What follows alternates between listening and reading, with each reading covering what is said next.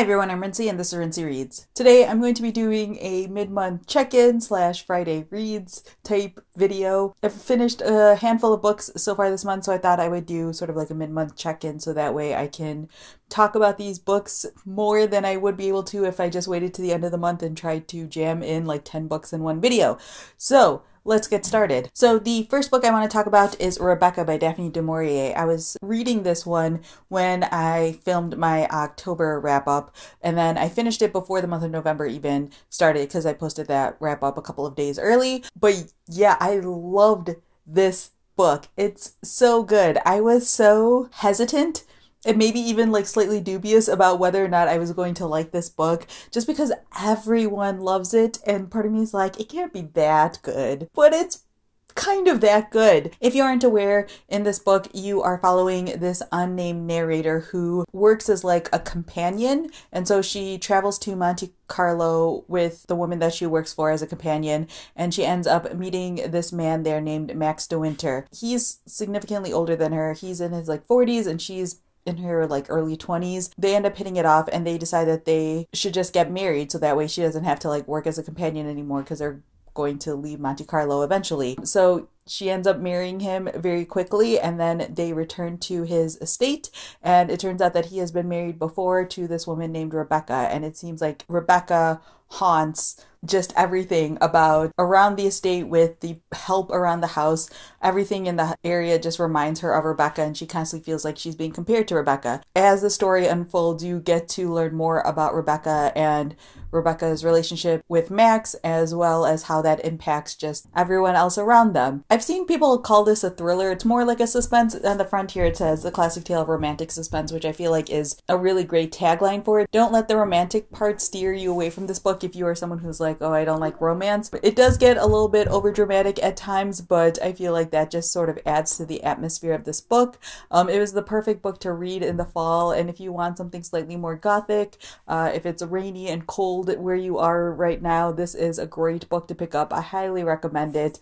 I was completely thrown for loops during this book. It does get off to like a relatively slow start, so keep that in mind, but by the time I got to like the 100-page mark, I was all in, and the story really gets rolling, and yeah, that ending, man. Well done, Daphne du Maurier. So yeah, really enjoyed this book. If you have recommendations on where I should go next with Daphne du Maurier, since this was my first from her, definitely leave that down in the comments below because I definitely want to read more from her. The next book that I finished this month was Hunger by Roxane Gay. This is a book I picked up for Nonfiction November. I will leave a link to my TBR video in case you are interested in that. And also, I did a full review of this book because I adored it so much. So I'm just going to link to that as well, as opposed to expounding upon it even more here. Yeah, this is a fantastic essay collection, and if you haven't picked it up already, I would highly recommend it. Although I would give like trigger warnings for this book because she does openly discuss a lot of really difficult topics. But yeah, I will link to my full review so you can check it out. But this is definitely like one of the best books I've read so far this year,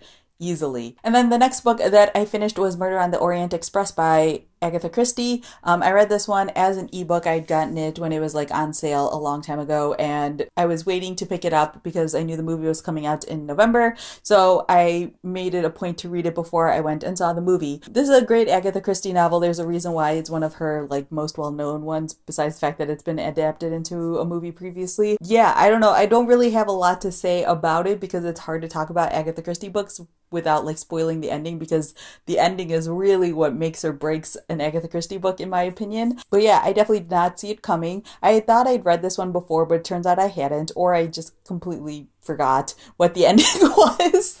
So I was still like completely surprised by everything that happened. It's a really fun one because each chapter is basically like an interview that Poirot does with each of the passengers on the train, and the reveals are really great. The book is definitely better than the new movie. I haven't seen the old movie, so I can't really comment on how it compares to that one, but the new movie is alright. I wouldn't say like rush out to theaters right away to go see it, but it's a fun film and you should maybe check it out when it's out on DVD. I think that they rushed the reveals quite a bit, and obviously they changed some stuff, which is bound to happen, but I just found the book to be more fun than the movie. But my friends who hadn't read the book really enjoyed the film, if only because of like the way everything turns out is quite a nice surprise. So yeah, enjoyed the book. Definitely recommend it if you haven't read Agatha Christie yet. I think it's a good starting point for her too if you have no experience reading her books. Poirot is always just snarky and a lot of fun, and I enjoy him. So yeah. The next book I finished was Bonfire by Kristen Ritter. This was probably my most anticipated book from all of the books I got from Book of the Month in October, so I made sure to pick it up as soon as I could. This was great. I read it in about 2 days, like over the course of a weekend. I found it to be super gripping, super compelling.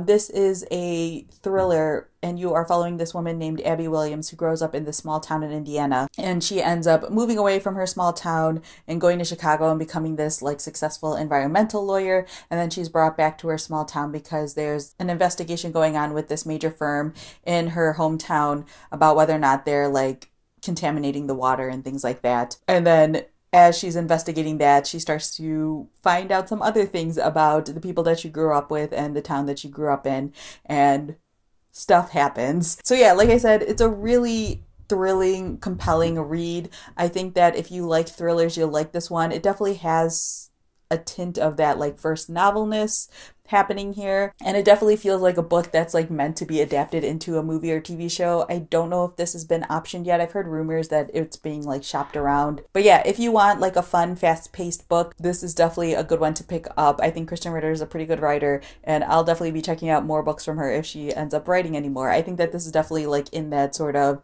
unreliable female narrator, not quite like at Gone Girl level, but sort of like falls in the umbrella of all the books that have followed since then. So yeah, if you like those types of books, I would recommend picking this one up. And then the final book that I finished so far this month is Riverine? Not sure how to say that, by Angela Palm. This is another nonfiction book. This one is a memoir. This one also follows someone who grew up in a small town in Indiana, which was a really weird experience, but I'm going to actually make a book ride video about that. But yeah, this is a memoir from Angela Palm, and she talks about growing up in this small town in Indiana, her relationship with this boy named Corey, who she like grew up across the river from, and Corey ends up committing crimes and going to prison, things like that. So she talks about her experiences in the small town and her family and her relationship with Corey, and knowing that they came from the same background but ended up in like completely different places as they grew up. Really, I don't want to say intrigued her, but it always was something that she like wrestled with as she grew up. Yeah, I gave this book a 3 out of 5 stars. I liked it. I didn't love it. I was not super interested in Angela Palm herself, but I liked everything sort of around her. I liked the way that she looked at her life in this small town. I liked the way that she looked at her relationship in terms of like her and her family members, even as she was like growing up and her point of view was changing, and the way that she would butt heads with them. Even her relationship with Corey I found really, really compelling. But there were parts in here where she talks about like being a writer, and that I don't really find that interesting. And she talks about like she ends up moving to Vermont, and that's just like the most boring place I think you could move to. Like there was nothing really that was added to it by talking about those sections. Like I feel like there could have been a good 50 pages that was removed from this book. Parts of it feels like really pretentious and stuff like that. So yeah, 3 out of 5 stars. Wasn't the worst book in the world, but it wasn't like my favorite either. All right, and then really quickly, what I am currently working on. I'm slowly making my way through Washington by Ron Chernow. There is a very good chance that I will not be finishing this in the month of November, which I am completely okay with. I stopped reading this for a little bit so I could read Murder on the Orient Express before, like I said, I went to the movie to see it. I fell behind on like my 4% everyday schedule because I have this as an ebook from the library as well. So I'm reading it like that because this is freaking heavy. But yeah, I'm enjoying it so far. I really enjoy biographies, so I'm easy to please. And yeah, I'm going to just keep trekking along, and I'll finish it when I finish it. Very unlikely I'll finish it in November. Maybe I'll do like a marathon reading of it over the Thanksgiving weekend here, but we'll see what happens. I'm in no rush. If it rolls over into December, I'm not gonna be like upset or anything. The other book that I am currently reading is Little Fires Everywhere by Celeste Ng. I actually posted on Instagram in my like Instagram stories. I did one of those polls between this and Turtles All the Way Down, and this one won by a landslide. Like nearly 70% of the vote went to this one. So I'm currently reading it and I'm enjoying it so far. I'm only about 50 pages in. This will probably be read over the course of like this weekend. So yeah, no real thoughts on it yet, but I'm enjoying it because Celeste Ng is a great writer, so we'll see. And then in terms of the other nonfiction books that I have on my TBR, most likely the next one I pick up is going to be The Brain Defense by Kevin Davis, mostly because I have a little bit of memoir burnout. I feel like with Riverine and Hunger, and I feel like Bonfire sort of felt like a memoir as well, even though it was like a thriller. I need something that's like not personal story, so I think I'm gonna go with The Brain Defense over the other books that I had on my TBR, and then if I finish this one, then we'll see how I feel. But yeah, I think I need a non-memoir, non-fiction to finish off this month. But again, there's still plenty of time left, so maybe I'll have time for more than this. But again, no guarantees. We'll see what happens. So yeah, that's everything that I have for you guys so far. Feel free to leave a comment down below letting me know if you've read any of these books, if you have any thoughts or opinions on them, or any questions on any of them, or leave me a comment down below letting me know how your November reading is going, especially if you are participating in Nonfiction November. Let me know how your nonfiction reading is going. So yeah, that's all I have for now, and thanks for watching.